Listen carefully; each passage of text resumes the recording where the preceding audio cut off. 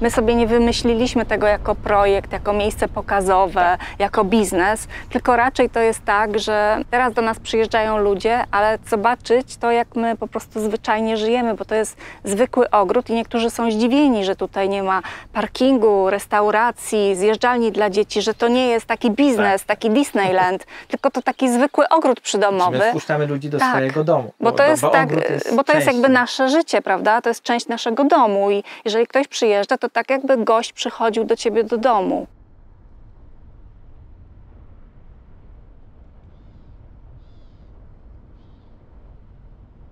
Trzydzieści lat temu każde z tych gospodarstw było prawie samowystarczalne. Każdy miał duży ogród, miał więcej zwierząt niż my, no więc nic takiego bardzo, bardzo dziwnego, co my robimy. Ci ludzie też to robili, tak? Więc wydaje się, że to jest normalne.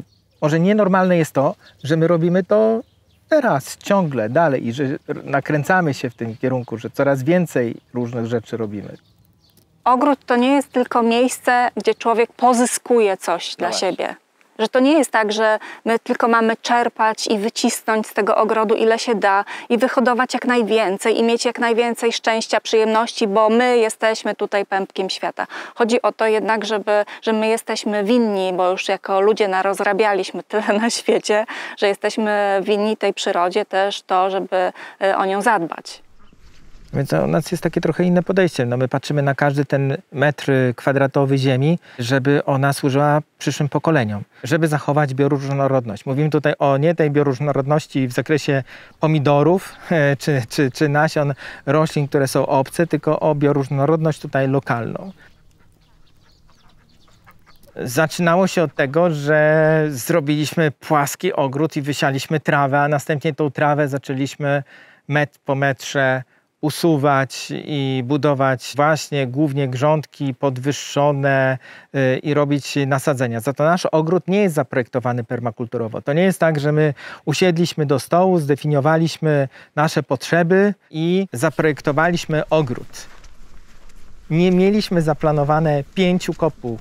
Jedna była już marzeniem, więc jak stanęła ta pierwsza, to wydawało się nam, że my już osiągnęliśmy to, co chcemy, ale apetyt rośnie w miarę jedzenia, więc po jednej pojawiły się 2 mniejsze, one stały w innym miejscu. W którymś momencie wypadło nam drzewo, na przykład na środku ogrodu, właśnie tam, gdzie teraz stoi ta duża kopuła, więc tą małą przenieśliśmy w to miejsce, później przenieśliśmy ją w inne miejsce i u nas ten ogród cały czas się zmienia i dostosowuje do tego, jak zmieniają się nasze potrzeby.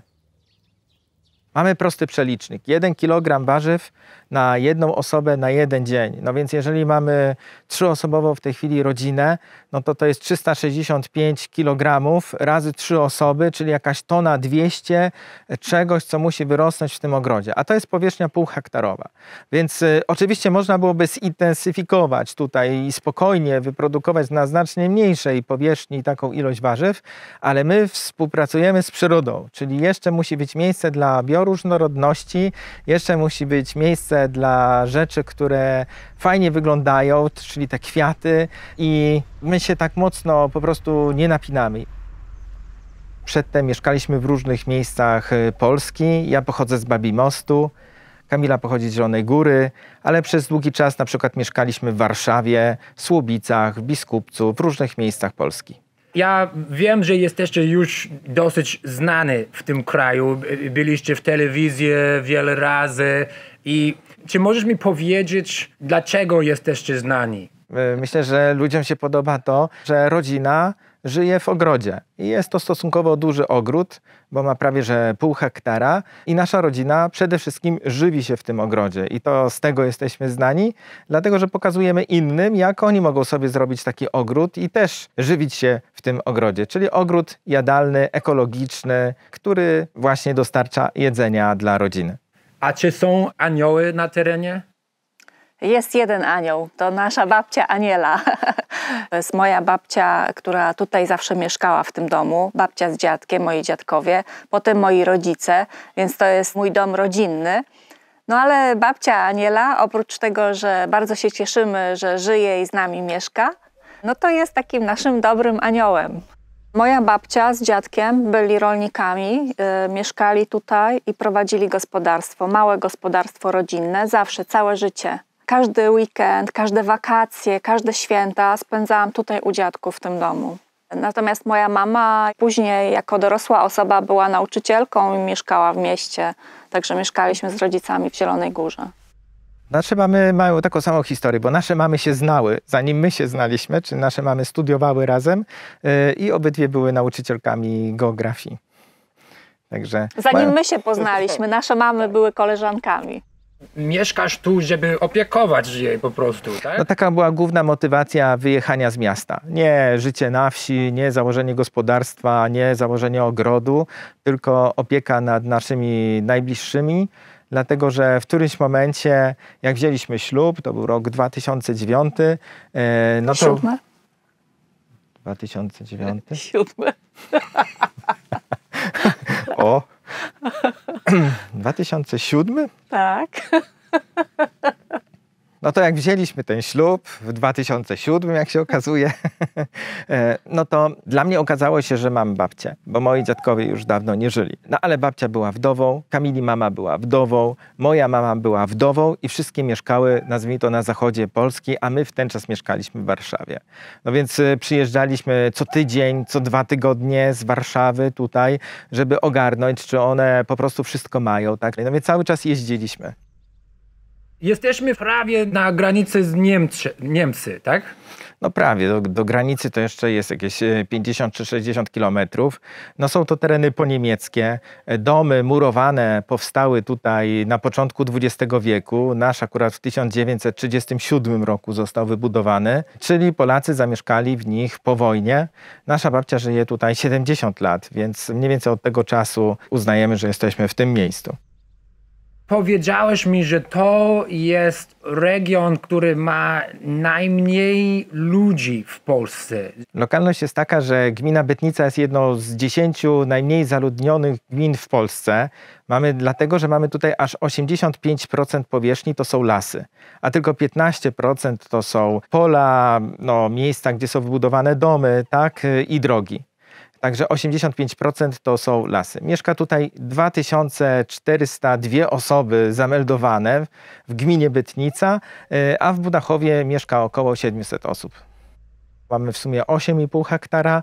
Z tego najbardziej ludzi interesuje ten nasz przydomowy, półhektarowy ogród, bo w nim się najwięcej dzieje. Macie te kopuły, bo moje pierwsze wrażenie takim miejscu jest to, że jesteście zainteresowani, żeby to wszystko wyglądało bardzo ładnie, że ten design jest funkcjonalny, ale też robi wrażenie, że jest ładny.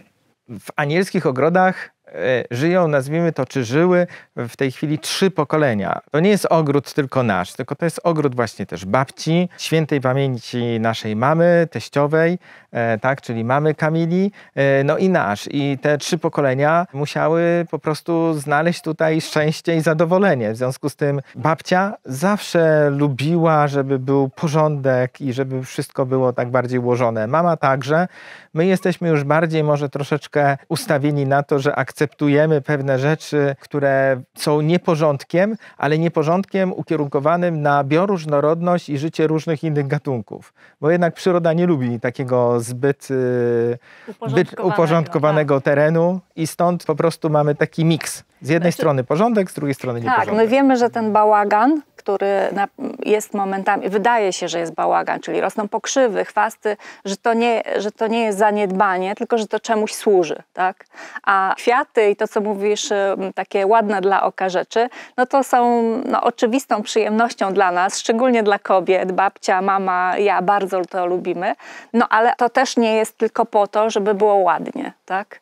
Bo te kwiaty też mają swoją funkcję. One też służą przyrodzie, zapylaczom. Chcemy, żeby było ładnie, ale nie sadzimy tego bezmyślnie, tak? To ma sens też. Ale mamy taki pociąg blisko. Co to jest? To jest pociąg. No, pociąg jest kilkaset metrów od nas, jakieś 100-150 metrów. Cieszymy się z tego bardzo, dlatego że Budachów leży nad linią kolejową łączącą Wrocław ze Szczecinem. Jest to magistrala zachodnia i dzięki temu nasza wioska nie jest wykluczona komunikacyjnie. No, podstawową motywacją jest to, że ta rodzina ma się wyżywić, czyli celem jest uzyskanie jedzenia, który trafia do naszego domu, na nasz stół. Jedzenia. Zdrowego to jest jedzenia. Tak, no, to ma być zdrowego. zdrowe jedzenie. Tak. Bo to nie chodzi o to, żeby to urosło w ogóle, Tak. tylko żeby to urosło w sposób ekologiczny, ale o ekologii może za chwilę jeszcze porozmawiamy, jak rozumiemy tą naszą ekologię, bo to nie jest tylko uprawa bez chemii, tylko współpraca z innymi gatunkami. To jest nasza ekologia, tak? No więc ten ogród to służy do jedzenia, służy do edukacji, bo przyjeżdżają inni ludzie i to częściowo tutaj zarabiamy na tym, że ludzie przyjeżdżają się nauczyć, jak oni mają się zainspirować, co mogą robić w swoich ogrodach, jakie techniki zastosować. I tu pokazujemy bardzo różne rzeczy, bo to nie chodzi tylko o rozwiązania jakieś permakulturowe, ale na przykład ogród dla osób starszych, jak robić, żeby się nie narobić. Generalnie można powiedzieć, że to jest ogród, który jest moją kuchnią, spiżarnią, apteką, drogerią, kwiaciarnią, miejscem wypoczynku także. No więc można wielowymiarowo podchodzić do naszego ogrodu. To dzieje się głównie latem, bo wszyscy chcą zobaczyć ten ogród, kiedy jest ładny. Dodatkowo prowadzimy też akademię przez internet dla tych, którzy nie mogą tutaj dojechać, bo jesteśmy, tak jak zauważyłeś, stosunkowo daleko od Warszawy i się wszystkim, którzy przyjeżdżają z Warszawy, wydaje, że to już jest na końcu świata, że w Świebodzinie skończyła się droga i oni już... No 5 godzin samochodem. Tak, no więc, ale ktoś, kto tutaj mieszka, ma po prostu z kolei blisko. Ale przyjeżdżają do nas ludzie z całej Polski w tej chwili. Co się dzieje tutaj? Tutaj jest stodoła, w której prowadzimy warsztaty i jak ktoś do nas przyjeżdża, to najpierw ogląda właśnie prezentację o gospodarstwie. To jest miejsce do indoktrynacji, tak? No można tak powiedzieć. Za to, jeżeli ktoś zobaczy najpierw prezentację, zrozumie co i dlaczego my tu robimy, jakie są nasze ograniczenia, a jakie możliwości, to łatwiej mu jest przechodzić przez ogród, bo w ten czas widzi jakąś tam górkę, no i normalnie widzi jakąś górkę, a my tłumaczymy tutaj, jakie to są wały permakulturowe, które to są, jak one zostały wykonstruowane w różny sposób. Co się dzieje tutaj? Coś ciekawego? No to jest taka szopka, która w którymś momencie uratowała nam tutaj sprawę z ogrodem. Dlatego, że w tej szopce zawsze było drewno i żyły tutaj jeże. Nasza droga do ogrodu, takiego jak w tej chwili jest, była trochę karkołomna, czyli najpierw zrobiliśmy coś bardzo złego, czyli zaoraliśmy łąkę i chcieliśmy tam posadzić drzewka i trawę. W związku z tym, jak przeczytaliśmy instrukcję, jak zakłada się trawnik, no to tam było napisane, że tą ziemię trzeba ubić. I my po tym posianiu trawy ubiliśmy to takim stosunkowo dużym walcem. Trawka była bardzo ładna, za to po 2-3 latach okazało się, że przyleciały do nas guniaki czerwczyki i one w tej idealnym, tym naszym trawniku pięknym zniosły swoje jaja i po 3 czy 4 latach mieliśmy prawie że 120 do 170 pędraków guniaka czerwczyka na metrze kwadratowym, który zjadał nam całkowicie tutaj cały ten ogród.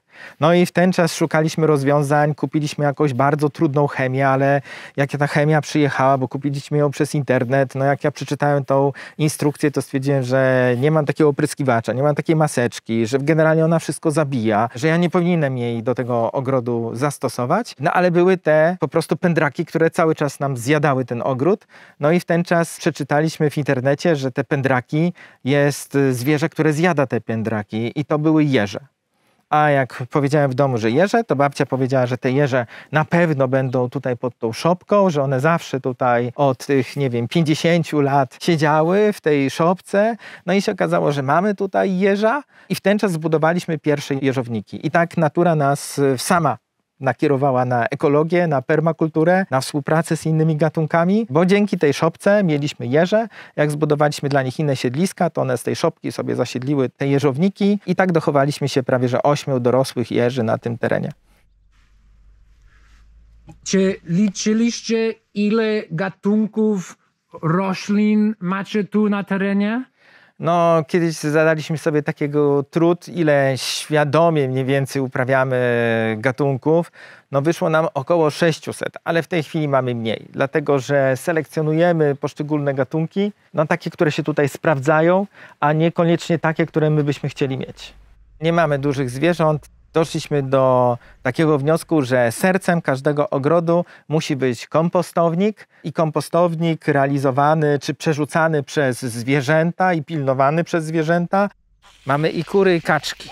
Po prostu centralny punkt w ogrodzie masz wszędzie blisko. A tego kompostu potrzebujesz w różnych miejscach, więc to oczywiście zależy od wielkości działki. No ale przy tym pół hektarze, no to możemy powiedzieć, że mamy jakąś odległość typu maksymalnie 50 metrów od środka ogrodu w każdym kierunku i mieścimy się tam w hektarze czy w pół hektarze, zależy jaki działka ma kształt. I w ten czas najlepiej mieć moim zdaniem jest ten kompost nie tam gdzieś na uboczu, dlatego że do tego kompostu musisz dostarczać materię. I jak policzysz i zaczniesz obserwować swoją ścieżkę poruszania się po tym ogrodzie, no to jest ekonomia, tak? Żeby jak najmniej chodzić albo żeby jak najwięcej roślin trafiało na ten kompost, a nie dlatego, że ty musisz teraz tą taczką gdzieś tam w kąt ogrodu. Musi być też dobrze mieć w kompoście właśnie wodę przy kompoście, tak? Więc też znowu to wychodzi jakiś taki bardziej bliżej różnym mediom miejscówka. To zależy oczywiście kto ma jaką wodę, no ale my mamy wodę ze studni, więc musimy mieć do tej studni prąd. Jeszcze z tej studni ta woda gdzieś musi jakimś wężem czy rurą lecieć. Więc dobrze jest mieć moim zdaniem kompostownik w środku. Tu mamy kaczki biegusy, a obok mamy kury. No i mamy przejścia tak może jeszcze nie tak idealnie zrobione, że mogę za chwilę wypuścić tutaj kury. Mamy tutaj zwierzęta, które są mało kłopotliwe, czyli proste w hodowli. To są kaczki biegusy.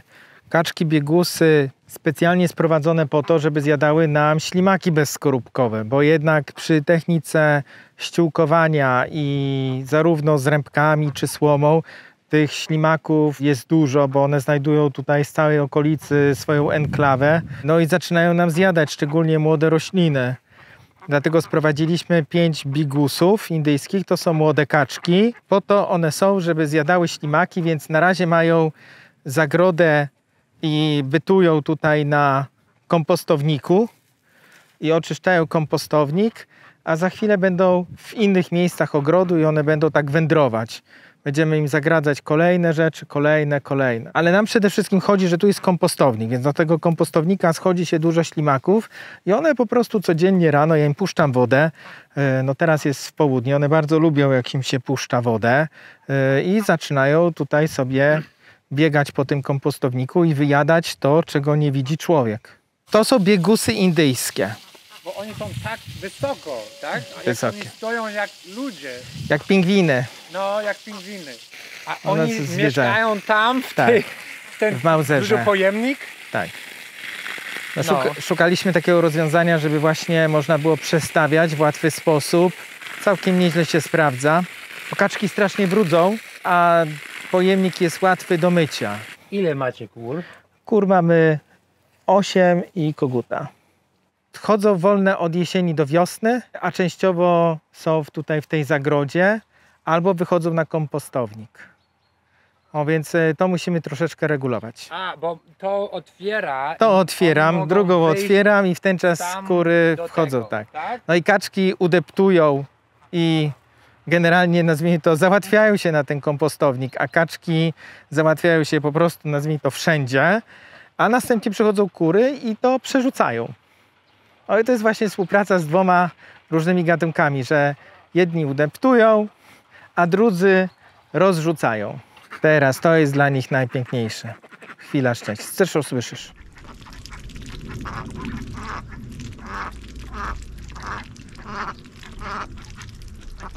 Szukają, rozchlapują wodę na boki, no mają swoją kaczą strategię. Generalnie właśnie przeszukują i ślimaki jak są mokre, to też łatwiej jest im połknąć.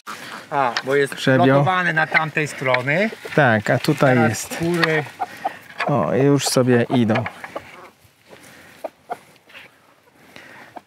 Bo to jest takie Długie. korytarz, który idzie Tak, do kurnika. No, ciekawe. No, jak chcesz je skierować, to możesz im tam rzucić trochę ziaren i one będą tutaj w ten czas przeszukiwać to miejsce, nad którym ci zależy, tak?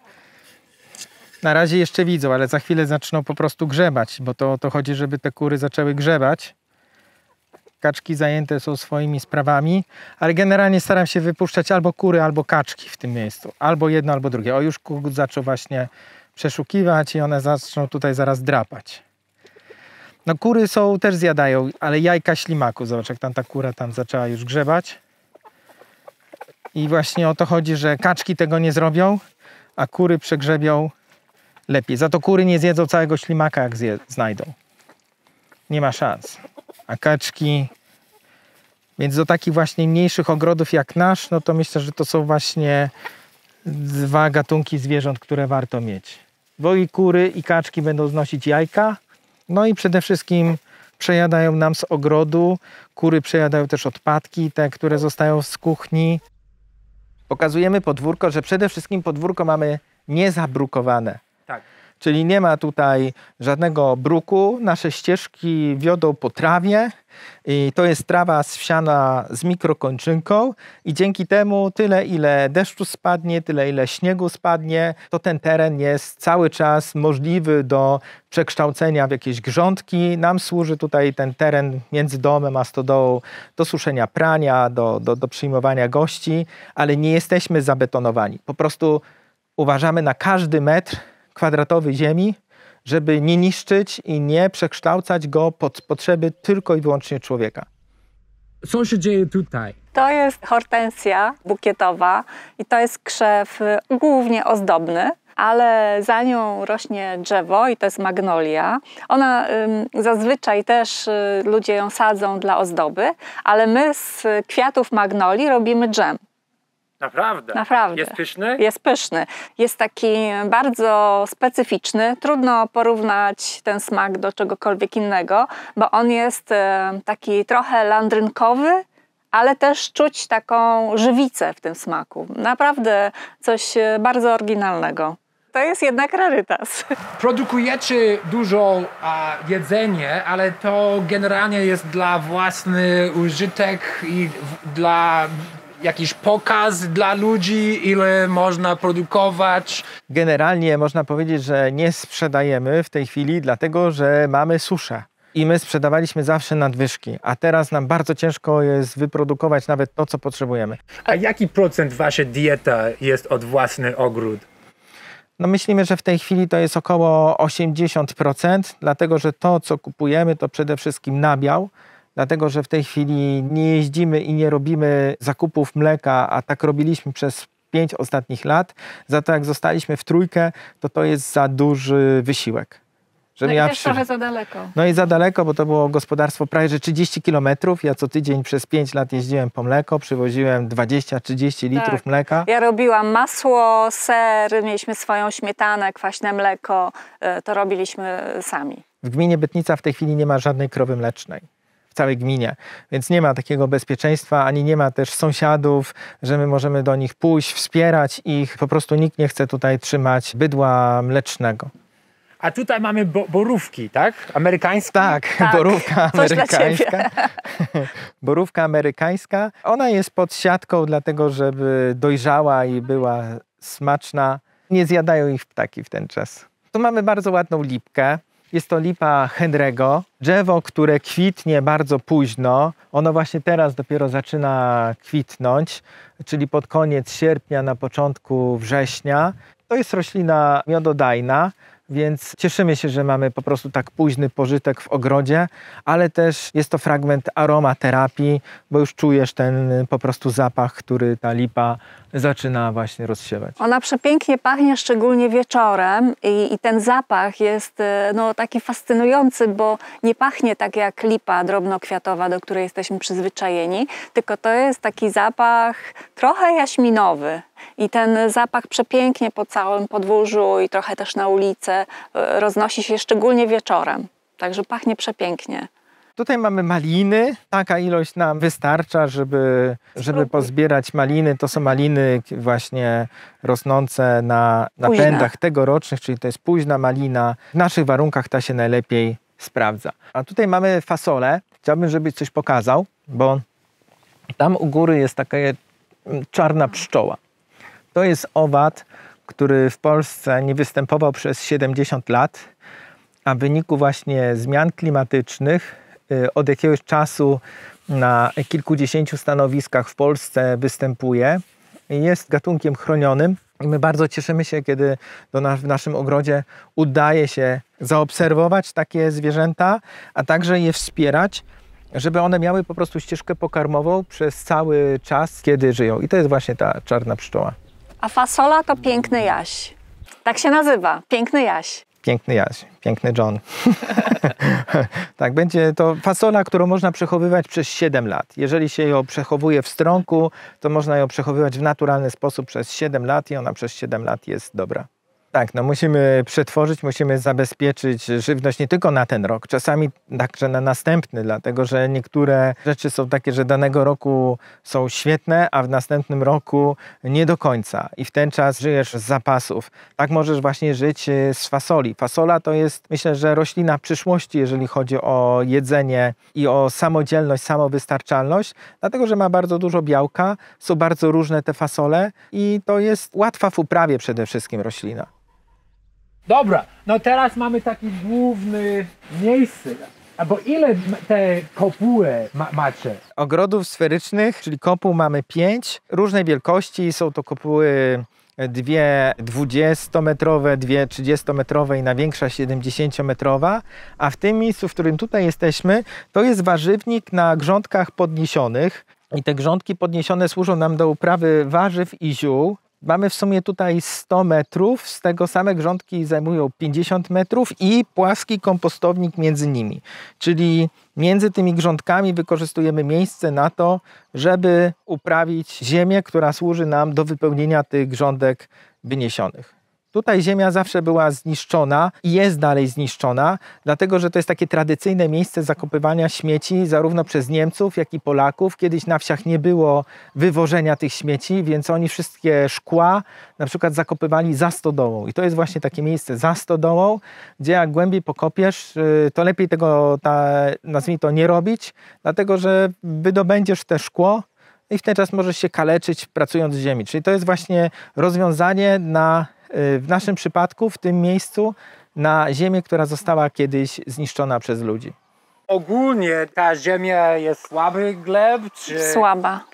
Tak, mamy tutaj 5. klasę bonitacyjną, czyli słabą jest to ziemia taka pobagienna, bo to jest takie miejsce, gdzie zawsze była woda w Budachowie, czyli Budachów jest podzielony, ma część wyższą i niższą, my jesteśmy w tej części niższej i tutaj zawsze, gdzie mamy to za płotem, zawsze była woda. Teraz tej wody nie ma, obniża się poziom wód gruntowych dramatycznie przez ostatnie 10 lat. No i to są właśnie te problemy, z którymi staramy się znaleźć rozwiązanie, jak my mamy tutaj wyhodować tą żywność, no ale jest coraz trudniej. Tu masz na przykład kapustę, to jest kapusta gołąbkowa i my większość kapusty już w tej chwili mamy zebraną, dlatego że kapusta nie lubi takich upałów. Dzisiaj też będzie około 30 stopni i nawet jeżeli jesteśmy w stanie wyhodować taką piękną kapustę, no to za chwilę będziemy musieli już ją po prostu zerwać. No już jest ogromny. Tak, ale to jest kapusta na gołąbki, specjalna odmiana. Ona pięknie wygląda, ale też ma fajne właściwości. Właściwie sposób przyrządzania jest bardzo fajny, dlatego że ta główka jest duża, spłaszczona, ale te liście są ułożone bardzo luźno, więc wszystkie panie, które robią gołąbki, wiedzą, jak trudno jest ściągać liście, żeby potem robić gołąbki, a z tej kapusty robi się to bardzo łatwo, także ona jest naprawdę świetna. Grządki, które tutaj stosujemy, są grządkami wykonanymi z betonu. I to oczywiście może budzić kontrowersje wielu różnych ludzi. Każdy ma inne stanowisko. My zdecydowaliśmy się na grządki betonowe, dlatego że są bardzo trwałe. I to jest jeszcze system taki zbudowanych z elementów. Dzięki temu, gdybyśmy chcieli przenieść te grządki za 10 czy za 20 lat, bo byśmy zdecydowali, że potrzebujemy je jakoś inaczej ułożone, to jesteśmy w stanie to zrobić. A przy grządkach wykonanych na przykład z drewna albo wybudowanych z cegieł będzie bardzo trudno takie rzeczy zrobić. To, co filmujesz, to jest wierzba płacząca i ta wierzba płacząca dostarcza nam właśnie gałęzi, liści, do tego, żebyśmy mogli ściółkować tutaj teren, żebyśmy mogli wręcz wyhodować glebę, w której w tej chwili rosną warzywa. Dlatego, że robiąc grządki podwyższone, no szybko trafimy na problem, czym je wypełnić. Jest to stosunkowo duża ilość i stąd nasze te zainteresowania, że na środku ogrodu musi być kompostownik, że musimy mieć dużo różnych roślin, które jesteśmy w stanie ścinać. Dużo materii do wypełniania. Kompostować, ściółkować. Podobnie temu służy nam tutaj ten żywopłot, który jest za nami. To jest żywopłot wierzbowy. No i my tą wierzbę przynajmniej raz albo 2 razy do roku ścinamy i dzięki temu mamy materiał właśnie do zrębkowania. A też żywopłot nas na przykład zasłania tutaj od wiatru, bo to wiatr głównie właśnie wysusza nasz ogród. Teraz zaczynamy grzać, tak? Tak, zaczynamy grzać. Już ci ciepło. No. Ile godzin dziennie spędzacie tutaj w ogrodzie? Latem całe dnie, dopóki się nie zrobi tak gorąco, że chowamy się do domu. No, ale generalnie jakoś można powiedzieć, że 3-4 godziny rano i 3-4 godziny po południu.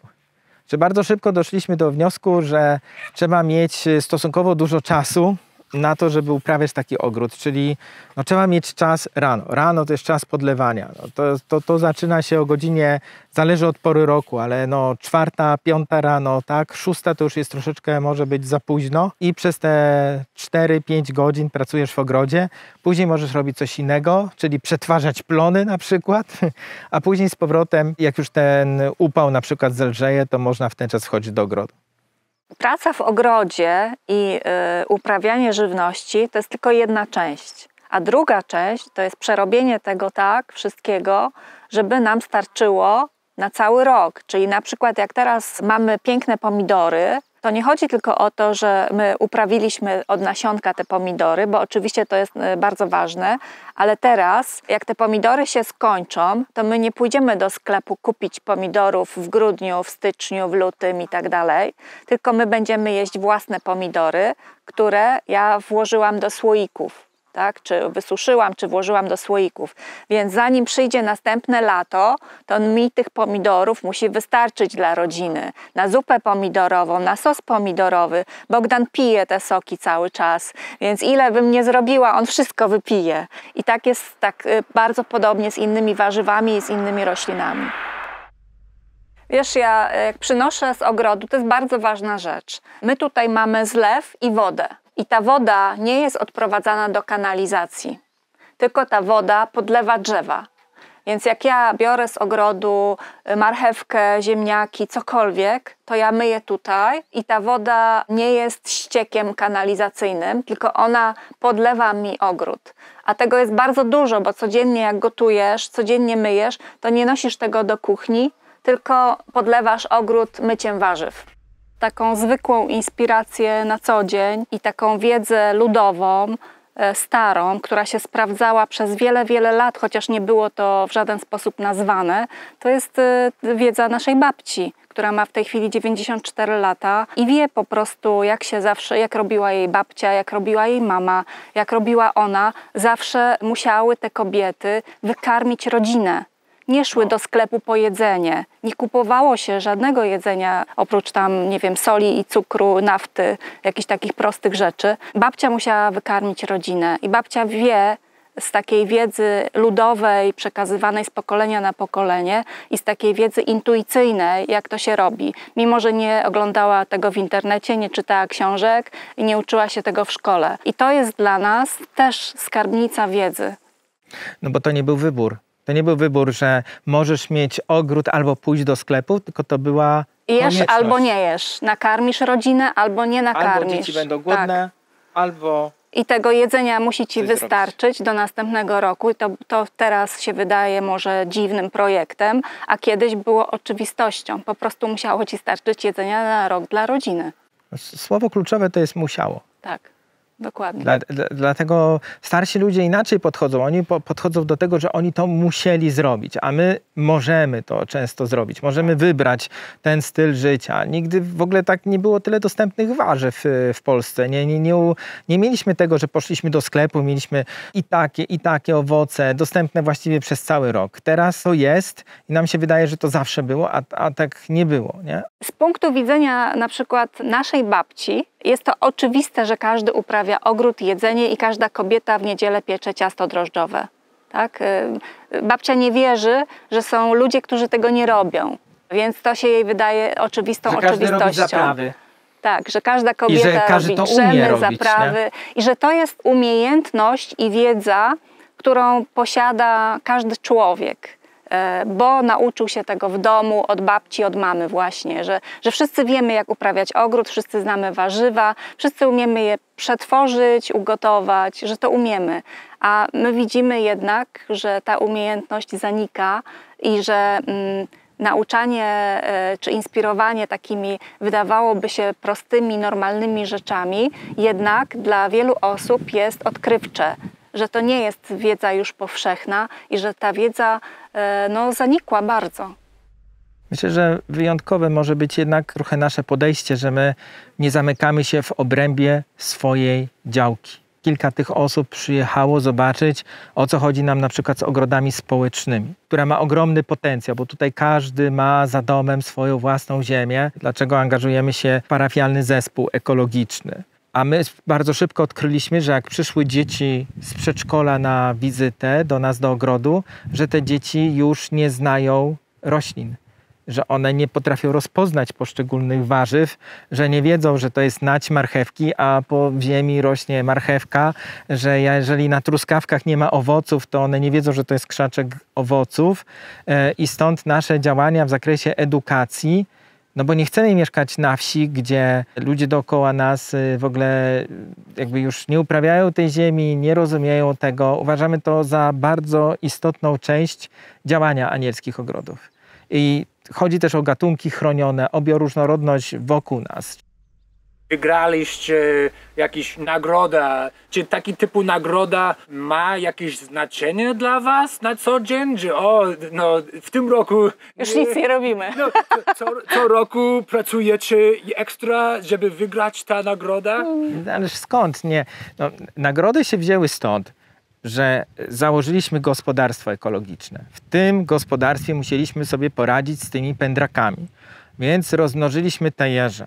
I doradcy, bo każdy rolnik ekologiczny ma swojego doradcę.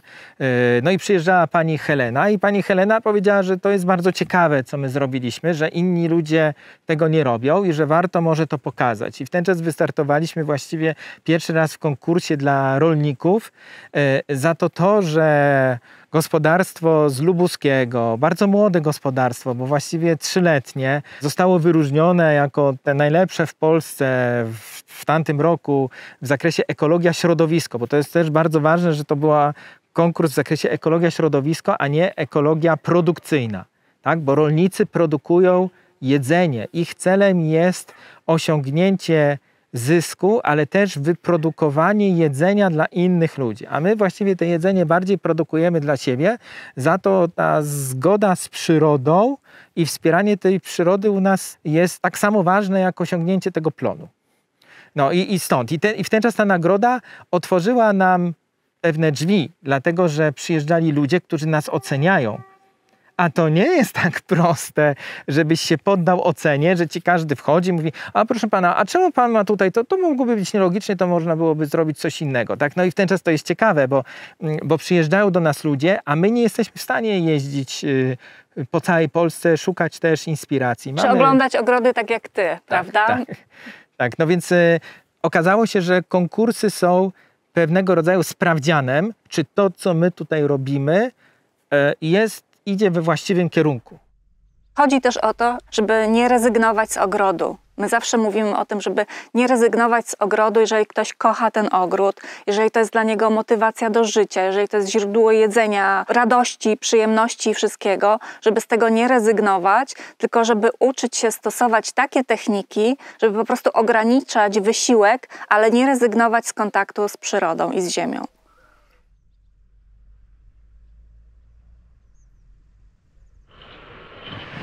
No, bo teraz mamy 30 stopni na zewnątrz? No, gdzieś tak. I pełne słońce.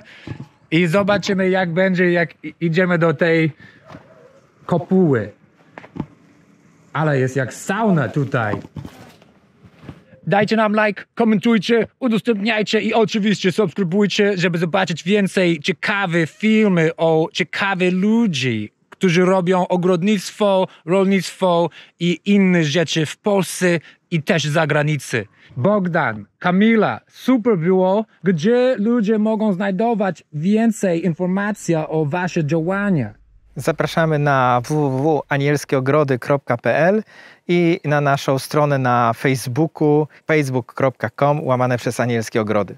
Super! Dzisiaj był tak piękny i ciekawy i edukacyjny. Na pewno będę wracał, kiedy tylko mogę. Dobrze, zapraszamy serdecznie. Zapraszamy i pozdrawiamy. Do zobaczenia. Do zobaczenia. Do zobaczenia. Pa. Pa, pa.